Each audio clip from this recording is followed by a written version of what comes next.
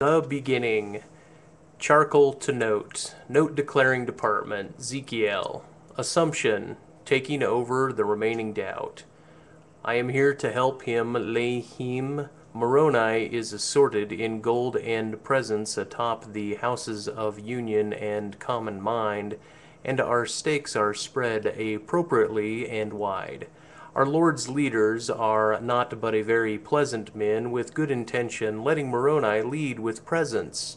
Moroni hast spoken, and with intention to make understood that which is not yet understood by those much of my forward-moving flock.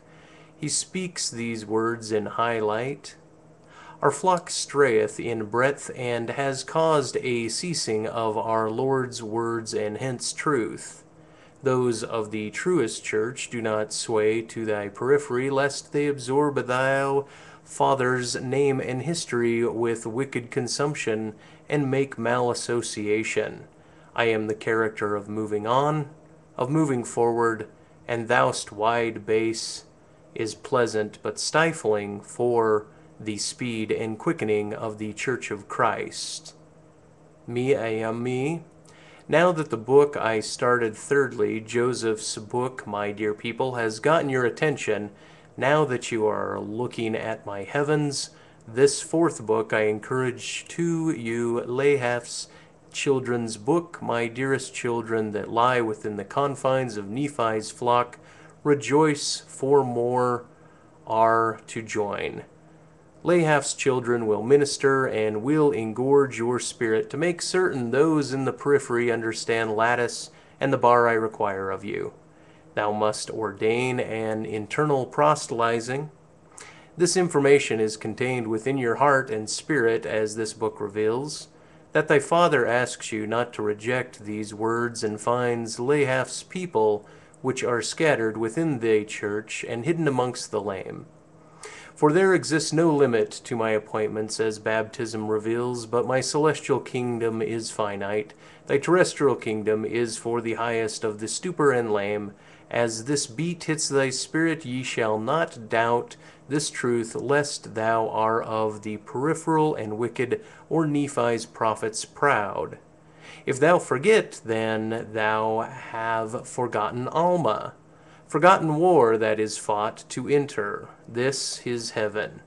The policies of the prophets of Nephi's sons doeth echo like the canyons, echo at the same frequency as do the bricks that make up the holy temples. Thy God of thy lords of replenishing thy temple doest have a plan for carefully removing this gentle of kind impostors. And that is how we loved our brother, and it was with him and without one that we huddled and gripped hands and arms, and even sometimes we tapped skulls with knuckles, and thy skin was occasionally pulled from the body. And verily it was this that reminded me of a business meeting that I had with many friends, almost infinite in number. If I wasn't just speaking of those who I had in this room, that the idea was reminded to me that there are many heads in the world of mine, both inside the room and without, and a second thought did move first into my mind, then secondly, like a wind that thought did descendeth to my hands first of the left, then of the right, and Satan did not bind my hands, and I moved them freely, and these hands of mine would, what did appear to be, catch a wave and behave against the world. Mind you that there are men who descendeth towards earth like this, and there are not my sons, for I have but one, that has descended to earth, and likes this place, and after he visits with his brothers, he shall come down again. And like the white rain, you shall see his entourage. These men shall be the son of Nephi, and the son of Nephi's prophets, this entourage of the Latter-day Saints, and they will be afraid to read this document, for they mistake it for a contract with thy God. Instead of heaven's paperwork that I brought for this famous group whom I came here for thy demons here on earth. I am thy God, that has always been before you, but I have obtained you my earth and my son's great work, as my father's obtains my work.